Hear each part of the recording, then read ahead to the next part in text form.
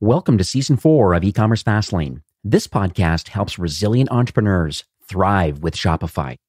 And now on to episode 174.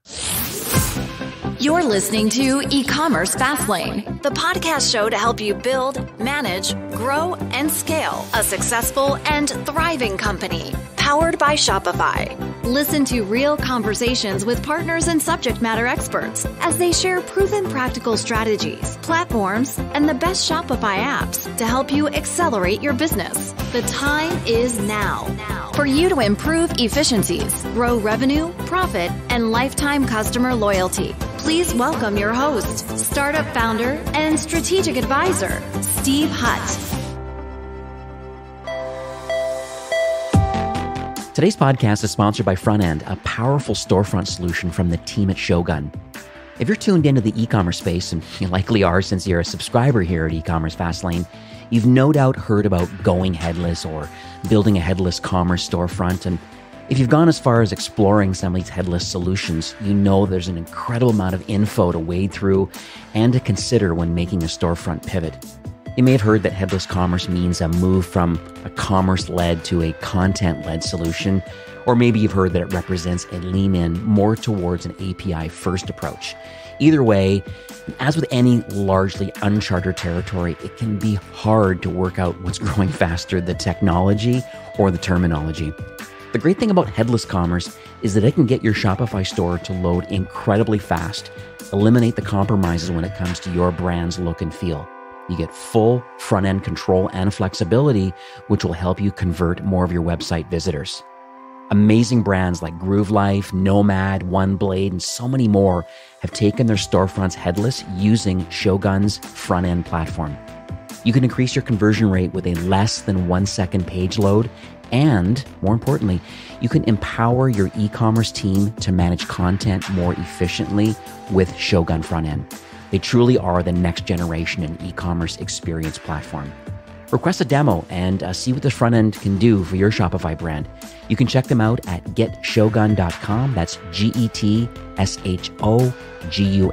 getshogun.com/front end for more details.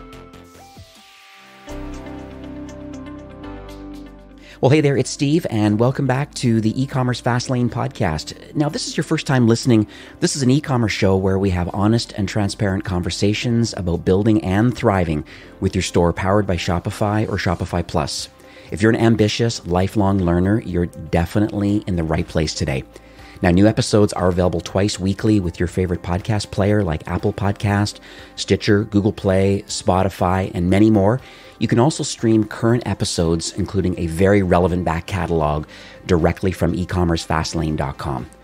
Now, in today's episode, my guest is Laura, who's the CEO and co-founder of a company called Shippo, and they're building a shipping platform literally for the 21st century kind of e-commerce brands and entrepreneurs. And currently, they're helping over 100,000 businesses. They get real-time shipping rates. They can print labels. They can automate international paperwork. I'm sure we're going to dig into internationalization for sure. Track packages. They facilitate returns, even like international returns. Very interesting, very robust platform. They really are a multi-carrier platform, I might add too. What's interesting is they connect to over 60 different types of carriers, and they are helping Shopify brands really to navigate a lot of the complexities that go along with shipping. And they are just really a great partner with Shopify. I believe they're a Shopify Plus technology partner.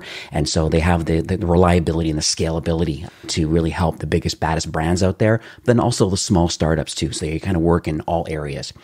So, hi, Laura. Welcome to E-commerce Fastlane. Hey, thanks for having me today. I'm excited to be here.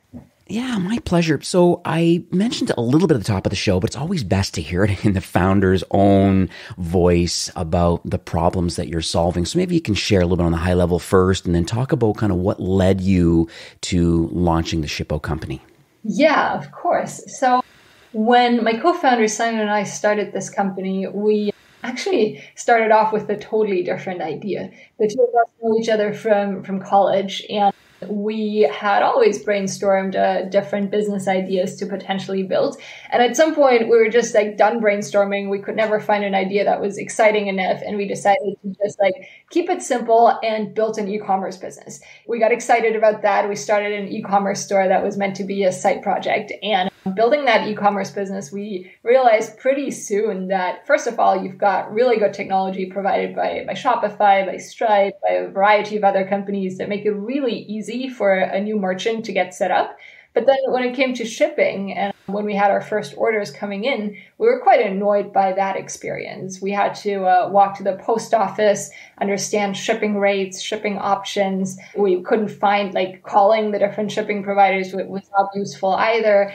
Shipping rates were difficult to compare. So that was just harder than expected, and harder than we thought it should be. And from there, we first decided to build our own solution. We built something for ourselves and started then talking to other merchants to get advice, and realized that every other merchant was having the same problem, because at the end of the day, all e-commerce businesses need to ship. It's part of the business model.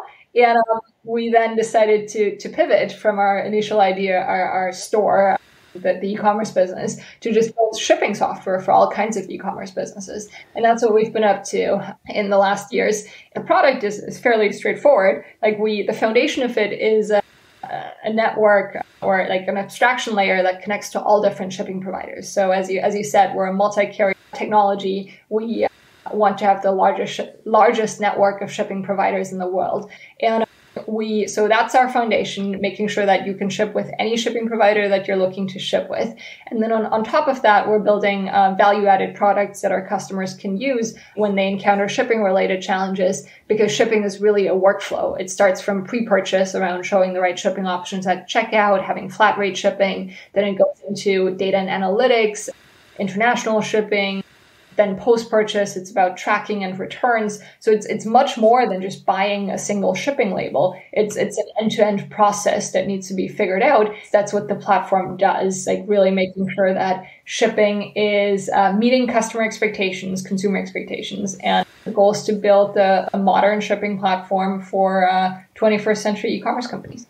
Well, it's very clear, obviously, with 100,000 or more customers that are using your platform. It obviously has product market fit. It's obvious. I'm going to call it the great pivot, but it's interesting because that's what I find a lot of founders do. A lot of times, software is purpose built for their own problems and their own needs. But then they find out that all of a sudden there's much more value on a wider scale, and just with the massive growth of e-commerce in general over the last 10 years, and certainly the last couple of years, even through the pandemic, it's just been out of control. And now there's no signs of it slowing down at all. And so pretty amazing that that's kind of where you've headed, and congrats on that sort of success. Let's talk about the shipping like as a challenge, because I think when early stage companies, I think we talked in the green room before recording today, but it's funny where even in my own company, I was in the optical space selling contact lenses and eyewear. We literally took over 3 or 4 bedrooms in one of my co-founders' house and put a bunch of racks up and started doing our own self-fulfillment. I think that's the early part of that. But let's talk about some of the frustrations that can happen today in shipping, and then how Shippo is, I guess, solving a lot of those challenges as it relates to, almost outside the customer experience, but it really is. It's an important part of the puzzle. Someone's made a decision to buy something from you. What happens next? And then what are those challenges? And then how are you fixing those challenges? Yes. So it is really an interesting and question, because I'd say it starts with before someone has decided to buy something from you. When a customer comes to your website, they're for sure they're aware around like shipping options, shipping rates. Even before someone's decided to buy, you can already influence their buying decision by advertising like free shipping, or maybe free shipping above a certain like cart threshold. So for example, free shipping if you buy more than $25, more than $50. And I see a lot of our merchants do that very successfully. So the shipping related questions start before someone has decided to buy. And then if someone gets to checkout, they want to see the right shipping options. Amazon Prime has taught us that we expect free and fast shipping. Not every e-commerce business needs to offer free and fast shipping. But I think they should offer just multiple different shipping options for customers to opt into their different preferences. So free shipping should be offered, but then free shipping might take longer. does not need to be next day or 2-day free shipping. And then if a customer needs it immediately and needs it tomorrow, that should be an option, but for a certain cost as well. And really allowing customers to opt into whatever preferences they have. To summarize that, it's really about using shipping to get a customer to buy, or at least to not block the buying decision. And then after someone's bought from your store, the merchant needs to figure out, first of all, like which shipping provider to like, there's some picking and packing involved. So you need to like be someone in the warehouse or in the living room, wherever they store their packages, need to get the right products into the box. And then they need to figure out which shipping provider to buy a label from. And then it's about connecting to a variety of different shipping providers, understanding which one's the best for this particular package and this particular destination, getting the right label. And then I do want to add here, shipping takes a certain amount of time, but fulfillment also takes a certain amount of time. So if you told your customer that the package is going to arrive in 3 days, then you need to get a label that gets it there within 3 days, but you also need to make sure that the fulfillment time is not blocking you. So you can't, like, obviously can't wait a week to ship. You told the customer it's going to get there in 3 days. So that's part of the process. And then after you've shipped your package out, the work is not done. Consumers expect tracking updates. They want to know where their packages are. And ideally, you can send those tracking updates automatically, because otherwise consumers are going to write in and ask about that. And then you have more work to do answering emails. And then let's say for whatever reason, the customer is not happy or wants to exchange something, return something, then return is the final step. Giving a customer a return label or having a clear return policy, whether you're the one to give them a return label, whether they need to pay for it, and then accepting the item back in return. I always think about surprise and delight when it comes to shipping, because I'm agreeing with what you're saying here about the kind of the pre-purchase considerations on a website about, having the thresholds, and then, like you said, the Amazon effect right now of wanting fast, but it's not always the case. One question I'm thinking out loud here is, do you find it okay with brands that make a decision to shop for the best carrier based on the size of package and destinations? Obviously, your software understands from a SKU level and a quantity, potentially the size of box and kind of the weight and things like that, and kind of know where it's headed off to. Do you find that okay to be able to have your solution locate the most affordable rate and then apply that towards it? And then because I guess my one thought is that old school, in my early days, we would use 1 or 2 carriers only because we felt it was easier to manage. Like, do you find direct-to-consumer brands are using multi-carriers, and is that a great customer experience overall for the support people, for the end consumer? Let's say they don't want to use DHL because the DHL driver leaves it at the door and there's porch pirates and blah, blah, blah, blah, blah. So how do you navigate around potential customer experience of different types of carriers, and then how about a preference of the customer and the carrier that they choose? So I think it starts with the market has become more fragmented in the last few years. And I mean the shipping industry. So there are more shipping providers out there than before. And we've got national, like we've got USPS, we've got the big ones, UPS, FedEx, DHL. We also have regional shipping providers that are now being used by carriers. OnTrack, LaserShip would be good examples. But then we also have startups entering that space. I saw that Shopify just did an investment in Swift, like a Toronto-based local shipping provider. And then we also have same-day and next-day delivery services, some on-demand delivery services as well. So the market has become more fragmented. And with that fragmentation, we see our customers, our merchants, wanting to use more different shipping providers. They want to know which shipping provider is more reliable, which shipping provider, they want to know which one can get it there faster, has the higher quality, cheaper, whatever they're optimizing for. When we see our customers do a multi-carrier approach, what's typically going on is that they might have different box sizes. They might have some packages that are smaller and more lightweight, and that would go, let's say, with USPS, and then they have bigger packages that they're sending out, but also they're offering different kind of options to their consumers. They're offering like slow and cheap shipping, and then fast and like guaranteed delivery dates, and that again is done by different shipping providers. If they might even offer same-day shipping, that's again done by a different shipping provider. And then if they enable their customers to buy internationally as well, then the international delivery is again done by a different shipping provider. So I see it to be like very beneficial to the merchant being able to use multiple different shipping providers, get some transparency around which shipping provider is best at what, and then just use the best carrier for whatever their preferences are. And then you specifically asked me about consumers. And that's an interesting question because as of now, we're seeing that the merchants are making the decisions which shipping provider they're using. They're doing that because they have a certain budget for shipping. They want to make sure that consumers are satisfied, but also that it's not breaking the bank. What they're showing the consumers at checkout is typically not the brand of the shipping provider, but just the time, how long it takes. Like the choice for consumers, do you want 2-day shipping? Do you want 5-day shipping and it's cheaper? Do you want 10-day shipping and it's free? Do you want like same-day shipping and it's going to be like $40? That's what consumers get to choose these days. That's interesting because I know on the plus side of Shopify, we have a lot of flexibility there's a file called checkout.liquid, and we're allowed to inject a lot of kind of dynamicness into there about what's being revealed from a shipping perspective and offering different types of options. Do you find that that's what a lot of brands are doing right now? Like that they, based on maybe IP detection or that they looking at what's in the cart and saying, okay, if there's these items, we can only have these carriers. We can only give the customer these sorts of options. Does it get that advanced, or is it easier just to kind of keep it more basic?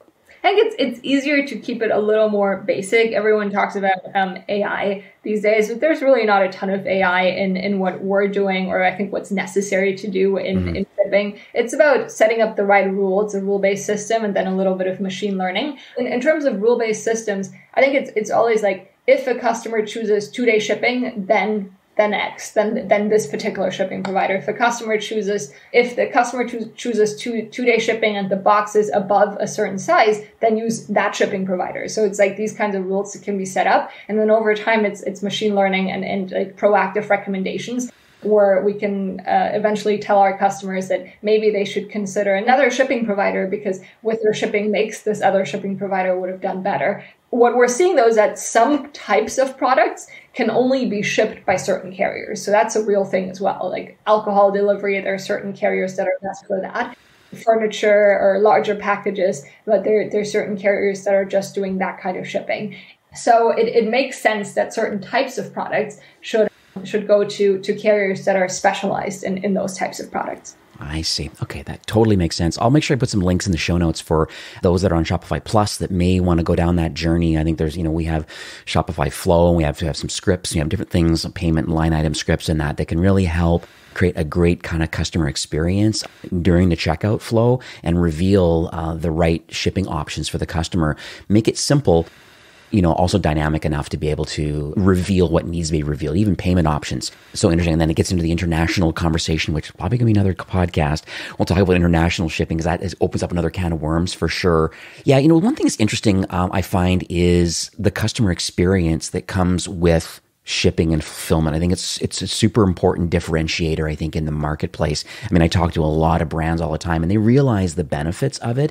And, on the plus side of Shopify with having access to checkout.liquid and really fine tuning it, with Shopify scripts, payment scripts and line item scripts and then shipping scripts for sure, being able to show and reveal based on what's in the cart. And so I think, and geo IP, detections, knowing, hey, I'm shipping to Canada, I only use FedEx or whatever it is, those kind of logic can be built into Shopify physically and revealed to the customer.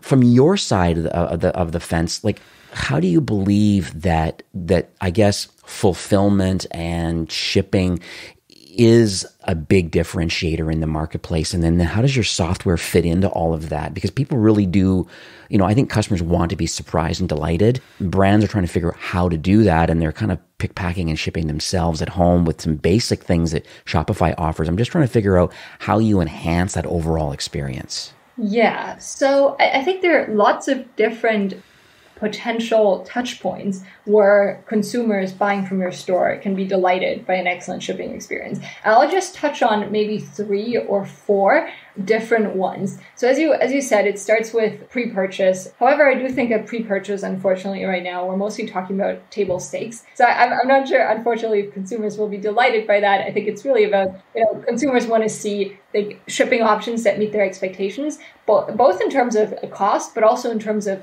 transit times. And I think a lot of merchants forget to mention how long it's going to take. They just have a certain, I was just buying on a store recently myself, and it was a product that I really wanted, a product that was only sold in this particular store. And when I got to checkout, it was they said shipping was a certain price, but then there was no time. And I still bought it. I just didn't know, and I still don't know when it's going to arrive. And I think that's a bad customer experience. So you can offer like shipping at any price you want, but like it is important to tell the customer like to set expectations right. And I think setting expectations right is part of delighting the customer. The customer wants to know by when the package will be there. And even if it's going to take 10 days, that's perfectly fine. Knowing that is better than not knowing. So yeah, setting expectations right up front, I think is very important. And then if you are a store where you're going to charge for shipping, I think that is like even before a customer gets to checkout, that is something you can communicate as well with a banner where you say, free shipping above $50. And then a consumer can just, they know implicitly that if they're buying less than $50, they have to pay for shipping. And then when they see that at checkout, they're going to be less surprised. The expectation is set. They're willing to pay for shipping or willing to go above the free shipping threshold. I think another point where unfortunately we don't help, but a lot of our partners do help out, is when a package arrives, like it's really the unboxing experience. I think the unboxing experience is a really important factor of delight for our customers, or our customers' customers, for the consumers. They are excited to receive the box. They have received the box, and now opening it is a big part of the interaction. They want to open, like ideally the box is maybe even branded or has a sticker of yours on it. So when they see it, they know, they get excited, they know what's in it. Then they open it, and it like the experience should be you don't need to go overboard. Like not everything needs to be custom, but I see smaller merchants have a lot of success with like putting a flyer in there, or maybe even a handwritten note, thanking the customer for the purchase. Yeah, just I think the unboxing experience is a big part of delighting the customer. I should have said before getting to unboxing, there's tracking. And tracking is another good way to set consumer expectations right. So tracking, like there are multiple points in times when you want to tell a consumer that something is going on. You want to tell them, like, first of all, the package has been shipped. It's been picked up by the carrier. It's been shipped. Then it's on its way, or maybe it's out for delivery. So they know it's going to get there. If a package is late, that's something to tell customers proactively as well. Those are all good ways to delight your customers. And then I think the returns aspect, again, is one of these things where if you do it well, it will lead to repeat purchases. Consumers don't want to be faced with like obscure return rules and not be declined. Like maybe it's a surprise to them if they can't return it. If the experience goes well, they're more likely to come back and buy again, because they know they can buy again without being worried about if something goes wrong, if they don't like it, being stuck with the product. Thanks for sharing those things. I scrambled a lot of notes here. I totally agree with exactly. You're definitely on point here. The return experience, I think, is interesting. So how does Shippo deal with the returns? Do you connect to partners? Like, there's Happy Returns and Loop and Returnly and Narvar, and there's lots of kind of post-purchase experience return solutions out there. Do you connect to those? Or is there kind of a baked-in version inside Shippo that could assist with that more in a manual process? Yeah, so we do both. So our product has a return functionality to it where you can give your customers return labels. It is a bit more of a manual process compared to some of our partners. So Loop Returns, Returnly are two examples of great partners who have built entire companies around only the returns experience. So they're doing a much more thorough job there. Some of them, well, they're in the loop of the payments as well. So being able to the payment back to the customer. I think Returnly is even more of a payment solution than a return solution. Some of them have warehouses where they can accept the returns for you. So there are lots of different ways. I see other companies where they've partnered with retail locations to allow consumers to go there and drop off the packages. Lots of different ways to solve this. The way we've been doing it so far is giving our customers, the merchants, access to return labels that they can then send or make available to their customers. And then we're now also working on QR codes because we know that consumers many times don't have a printer at home. So printing the label is another point of friction. Yeah, and I think just based on the complexity or the maturity of the brand, and sometimes returns is not a big issue, and if it's not, that they can be dealt through customer service and one-off right through your platform, and then and that's just a great workflow. If returns is like 20 or 30% of your total revenue is kind of going in and out, then you may want to consider getting involved with one of the partners that just really double down and focus on that. So it's an interesting pivot though about the partner side of it, because you do a lot of things really well, from understanding what's being ordered, finding the right carrier, and getting things all set up. So in fact, you're right after the order is created. That's when you kind of kick in, and then there's still the fulfillment part of it, because you're more of a technology company that's helping find the right carriers and then offer the labels and all these sorts of things. And I think that's a necessary part of the puzzle. So what happens in the rest of the ecosystem, like, the 3PLs or your own warehouse? Or I'm just curious on kind of how you connect now that if you're the software that helps the carrier decision and the box selection and all that, and potentially some return processing, like how does the orders actually physically get out? And are there companies using your software as part of their workflow? Yeah, so the way we work with customers is in two pretty distinct ways. On the one hand, we work directly with e-commerce businesses. So e-commerce businesses can implement our software directly, either using our dashboard solution or using our API. In those instances, they ship out of a location that they control. It can be their own warehouse if our customers are big enough.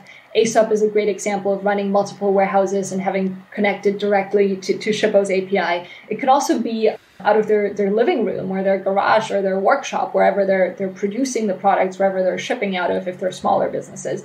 And that works pretty well for us and our customers. And then we also connect to our customers through platforms and marketplaces. So we can connect to them through an inventory management system, a warehouse management system, or even a 3PL is a potential platform partner. Or we partner with the 3PL, or the 3PL is our customer. They integrate the API, and then all of the 3PL's customers are getting the storage and the pick and packing and fulfillment services from the 3PL. When it comes to shipping, the 3PL calls our API and returns the shipping label and puts it on a box for the merchant. And the merchant does not even need to care about who is doing the shipping or who is the software provider, because they're trusting the 3PL to make all of the right decisions. So that is a great way for us to reach our customers and to amplify our distribution by going through platforms and marketplaces. And then one last thing to add here is that depending on how big our customers are, we see them use different kinds of platforms and marketplaces. Like the smallest customers, the one-time sellers, they use peer-to-peer marketplaces like Mercari and OfferUp and Depop and all of those. And then if you are running a slightly bigger business, they're using a Shopify, a Squarespace, Wix, or Weebly. And then if you're running an even bigger business, you need an inventory management system to manage all of your different SKUs and products. So they're using inventory and warehouse management systems. And then as they become even bigger, they want to deposit their products into a 3PL. So that's when they switch to like a ShipBob or a Deliver, a Flex. And then when they become giant, they're so big that they have the economies of scale that they want their own warehouse, and they're able to run their own warehouses. So it sounds like, from what I understand is that, early stage companies can use your software right out of the box right now and full fulfillment, and you do it yourself and you're ready to roll. But as you start scaling up, there are ways of connecting to other 3PLs that could help with returns management. They can help with a lot of different things if you just don't want to focus on the physical pick, pack, and ship portion of the business.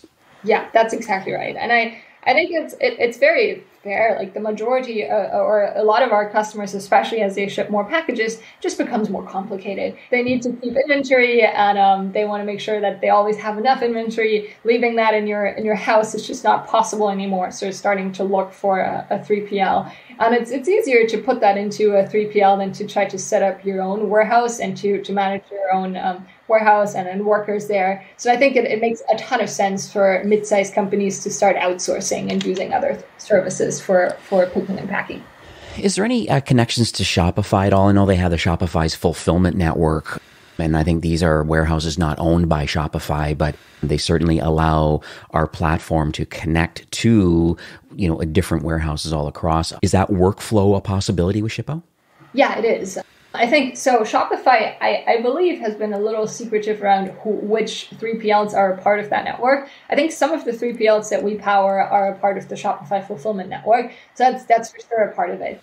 However, I think as we go, we really see ourselves as a software solution. So we don't need to be front and center in the warehouse. We really let our partners shine, and then we're the software in the background that that figure out which shipping provider to use, connect to all the carriers, maintain the carrier connections, and make sure that the shipping rates are reasonable. But yeah, in those instances, we see ourselves as the infrastructure provider, where the merchant really does not even need to be aware that we exist, as long as the shipping works. So I'm going to pivot a bit over to the listeners that are on the show. I mean, there's 10,000 some people probably listening to this episode right now, and they're going to be all over the map. Some people don't even have a store yet. There's going to be people in the mid-market, some people on the enterprise side. And I just would love, since you deal with so many customers and what great looks like, what growth looks like. I've read some of your case studies and it's so interesting. Actually, one optical, a bond look I just read recently, actually before recording. So it's interesting. I have a lot of affinity towards optical, just based on my past startup. But I would love to understand more from your vantage point. Is there any advice that you can give to brands today or store owners today? They're eager to grow. I know scale is a whole different level, but certainly eager to grow their business, especially as it pertains to shipping. What sort of advice can you offer today? Yeah, so I think when an e-commerce business is just getting started, I'd really recommend choosing one of those shipping platforms up front, because it's going to save you a lot of time. You don't have to walk to the post office or drop off your items, stand in line. All of that can be done over the internet, and even pickups are free with most shipping providers. All you have to do is make sure you are in the warehouse or at home when the shipping provider is coming to pick up your products. I think also for e-commerce businesses who are just getting started, something that a lot of people don't know is that the shipping providers provide free boxes as part of their service. Boxes are free. So you might want to get into customized boxes later on, but as you're just getting off the ground and validating your product or your idea, you might want to benefit from that and save some money there. As our customers start growing, or instead of sending out packages manually, see them setting up the right shipping rules, to shipping automation rules to be able to process more orders at the same time. So all of that, as you scale, there are some of these rules that you need to decide and need to set up. Overall, it is really about thinking about the three different touch points, or three different points in your workflow of pre-purchase. How do I make sure that the consumer buys from you? You don't have to offer free shipping, but what are the shipping options you want to offer? Then in the step of fulfillment, how do you make sure you have the right boxes? How do you make sure you get your package out in time? You should not take more than 1 day to ship out a package. I think that is just very costly from a consumer experience perspective. You have to make sure that the packages go out same day or next day in the morning. Then post-purchase, tracking, returns, these are the three main steps where you can optimize. And tracking, I think at this point, is also table stakes, sending out proactive tracking updates. Returns is a policy to set up before you get your first return requests. So you don't want to do that ad hoc. You want to have it set up well in advance.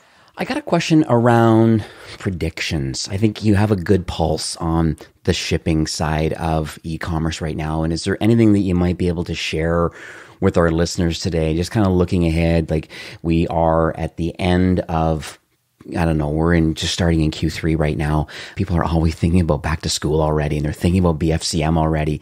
So I'm just curious, is there any kind of takeaways that you can kind of share with us today about how people could just almost future-proof their business today as it relates to shipping? Yeah. So the most obvious one is, of course, that shipping expectations are only going into one direction, faster and faster. So consumers are expecting free and fast shipping. Right now, it's 2-day free shipping at the standard set by Prime. It's going to go into the direction of 1 day and then eventually same day free shipping. And then that leads me to just the market becoming more fragmented for these kinds of different shipping options. Or meeting those shipping options, you'll need different kinds of carriers. Merchants should start thinking about using multiple different carriers, looking into same day delivery options and figuring out how to get ahead of that. I do think that if you're selling a very differentiated product, a product that consumers can't get anywhere else, you might be able to get away with shipping that costs more or takes longer. But as long as it's a generic product, consumers they'll always compare and see other options where they can get free and fast shipping.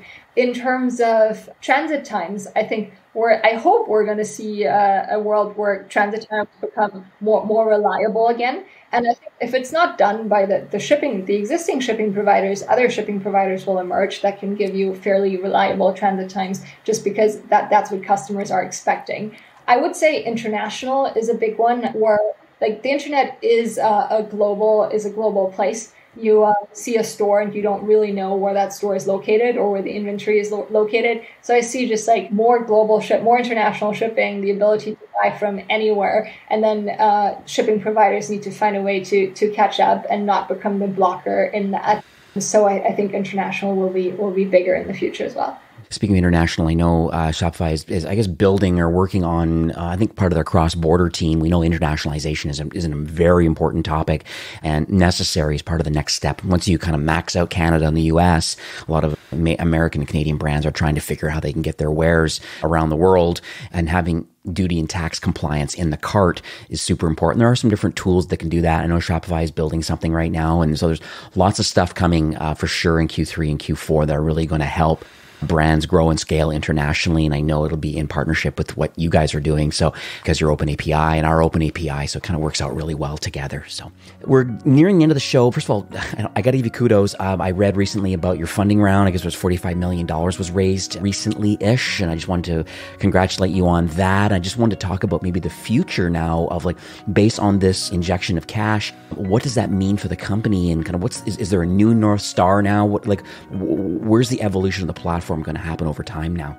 Yeah, so I think the interesting part about Shippo or this kind of business is that it's a business that gets easier with scale. The more packages you ship, it really fuels that flywheel, and that flywheel just makes the entire business more powerful and more useful for our customers. We start creating more customer value the more packages we ship.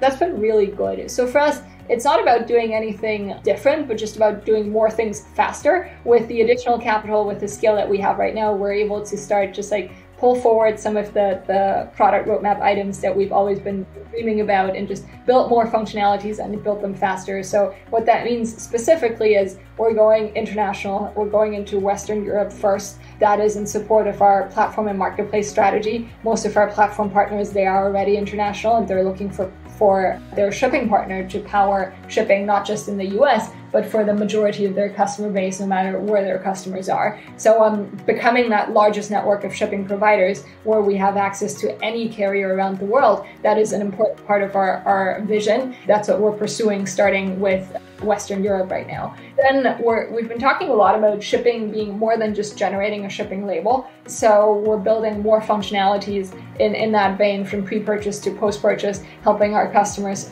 figure out shipping adjacent questions and problems and challenges that they're facing. That will help us then go up market as well. We've been very SMB centric. We're going to keep doubling down on SMBs, making sure that we remain best in class in what we started out with, but starting to get some inquiries and inbound customers who are mid-market and enterprise, and we want to make sure that we get to tackle that segment eventually as well.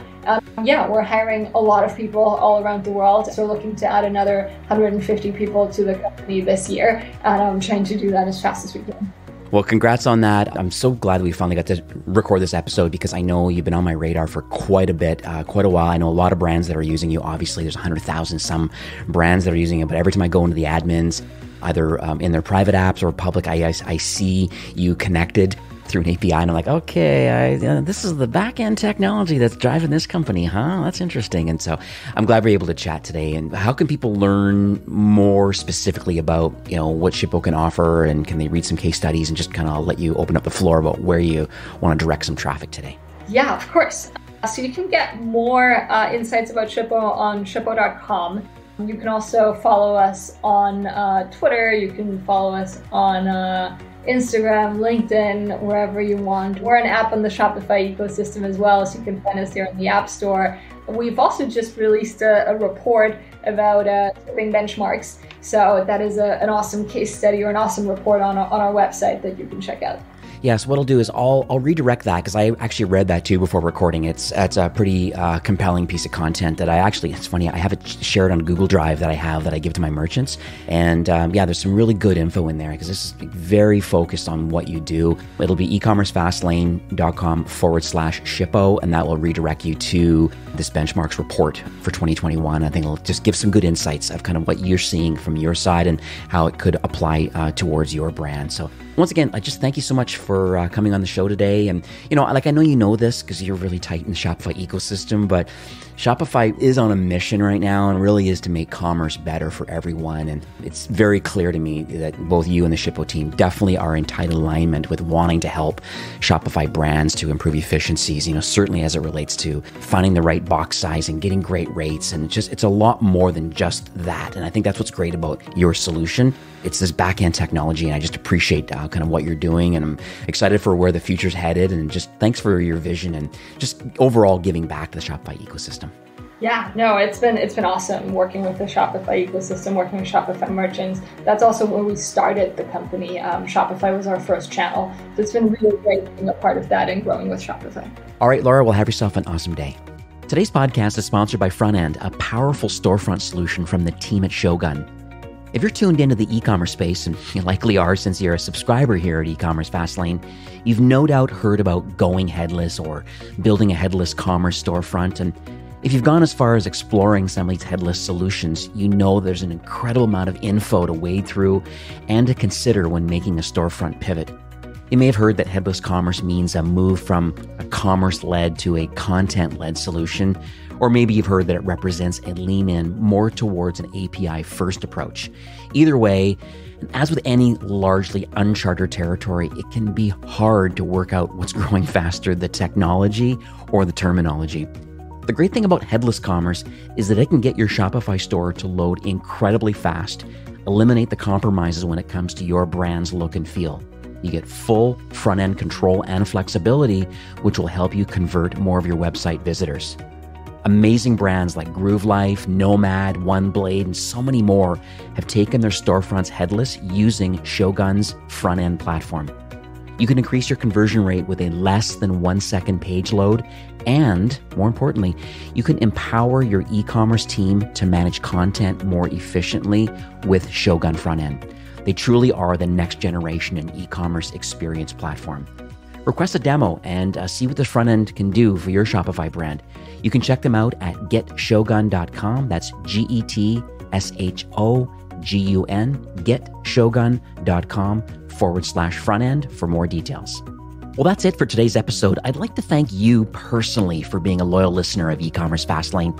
It's my hope that this podcast is offering you a ton of value through growth strategies, tactics, and exclusive insider tips on the best Shopify apps and marketing platforms, all with my personal goal to help you build, manage, grow, and scale a successful and thriving company powered by Shopify.